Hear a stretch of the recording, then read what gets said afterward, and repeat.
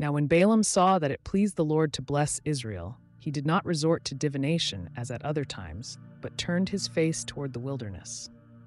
When Balaam looked out and saw Israel encamped tribe by tribe, the Spirit of God came on him, and he spoke his message.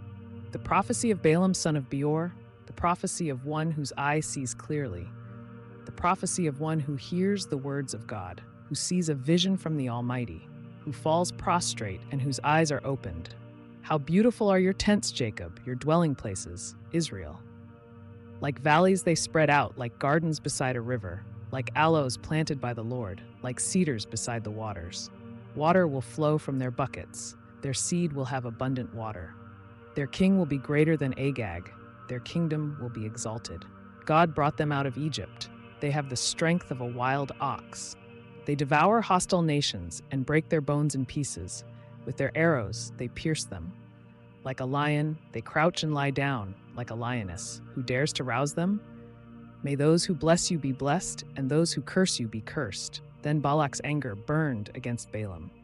He struck his hands together and said to him, I summoned you to curse my enemies, but you have blessed them these 3 times. Now leave at once and go home.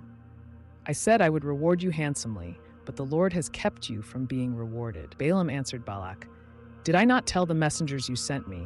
Even if Balak gave me all the silver and gold in his palace, I could not do anything of my own accord, good or bad, to go beyond the command of the Lord, and I must say only what the Lord says?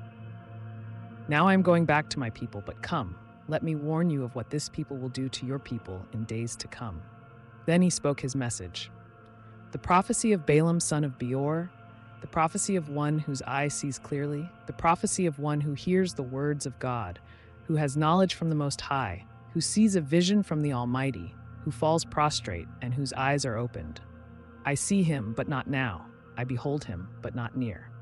A star will come out of Jacob, a scepter will rise out of Israel. He will crush the foreheads of Moab, the skulls of all the people of Sheth. Edom will be conquered. Seir, his enemy, will be conquered, but Israel will grow strong. A ruler will come out of Jacob and destroy the survivors of the city. Then Balaam saw Amalek and spoke his message. Amalek was first among the nations, but their end will be utter destruction. Then he saw the Kenites and spoke his message. Your dwelling place is secure. Your nest is set in a rock. Yet you Kenites will be destroyed when Ashur takes you captive. Then he spoke his message. Alas, who can live when God does this? Ships will come from the shores of Cyprus. They will subdue Ashur and Eber, but they too will come to ruin. Then Balaam got up and returned home, and Balak went his own way.